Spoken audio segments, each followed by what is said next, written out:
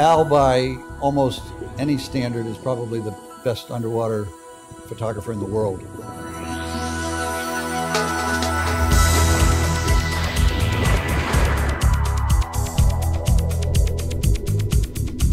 Al has brought a lot of awareness of the ocean animals to the public. He, I believe, replaced Cousteau. Everything you do with Al is exciting and everything is kind of new. He just throws himself into it passionately. Motorland magazine approached me. They wanted an underwater photograph in their monthly.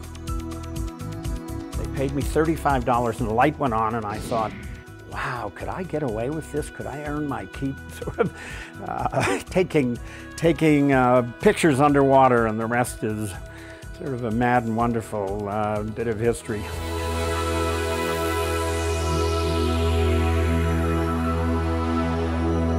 No one, certainly Jim, none of the crew ever imagined that Titanic would be the blockbuster that it was. I think all in grossed something like $1.7 billion, unprecedented. We are recording and we'll do a little look around.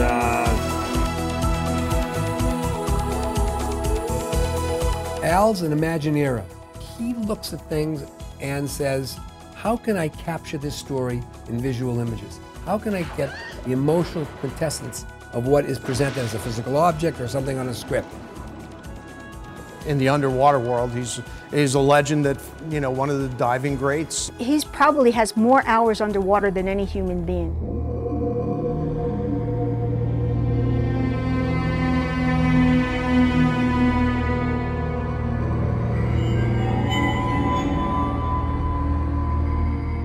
He did have an encounter with a great white, you know, tearing a friend of his up pretty badly.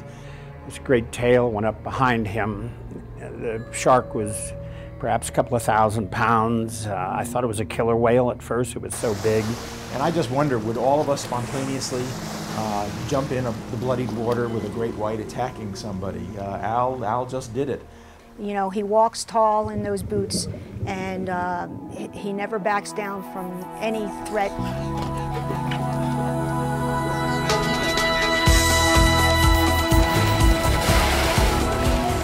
I think that Al's greatest contribution is his artistic interpretation of the wonders of the ocean environment. He is a perfectionist. He's never satisfied until he has the absolute perfect image.